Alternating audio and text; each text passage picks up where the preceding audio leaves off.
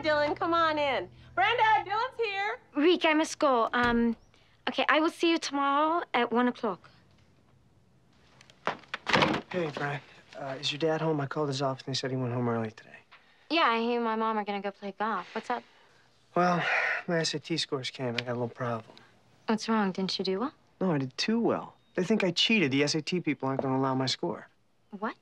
They say the only reason I took it at West Lompoc High was so I could pay someone to take it for me. But you were visiting your father at Lompoc.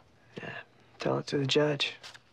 Well, to tell you the truth, Dylan, I can understand why the red flag was raised here. Your scores went up over 300 points. You're kidding. No, Brenda, last time I took the test, I left early because you were in the hospital. Well, can't we just explain that to them? You could try. I'm sure there's an appeal process. Of course, there's another alternative. It would mean a lot less red tape. What is it? Take the test again. Absolutely not. Dylan. No way, Brenda. I did not cheat. I took the test myself. I'm sure you did. And I understand, I know how you feel. But sometimes it's wise to identify the shortest route between two places. Not this time. I did not cheat. I'm not going to get away with it.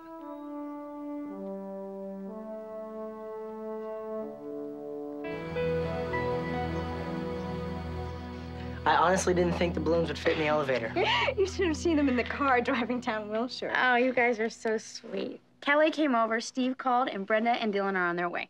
Can we sign your cast? I brought markers for everyone. Oh, absolutely. Pick a leg, any leg. Cool.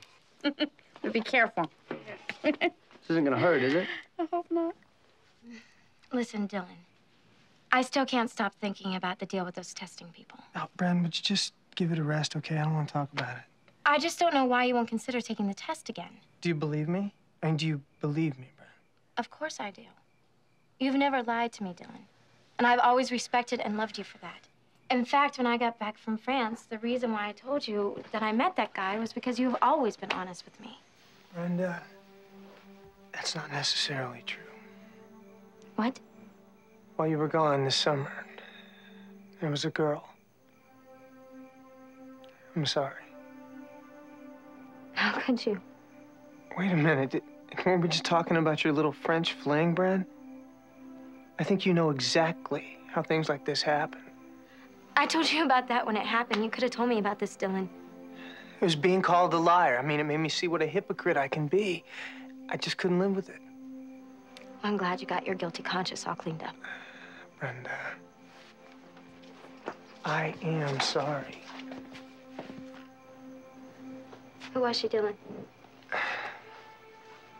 Was it that girl, Stacy, again? No. Then who? Who is not important, is it? I don't know. You tell me. No, it's not. Oh, forget about it. Spare me all the details. Just take me home, all right? Brenda, I needed to tell you the truth.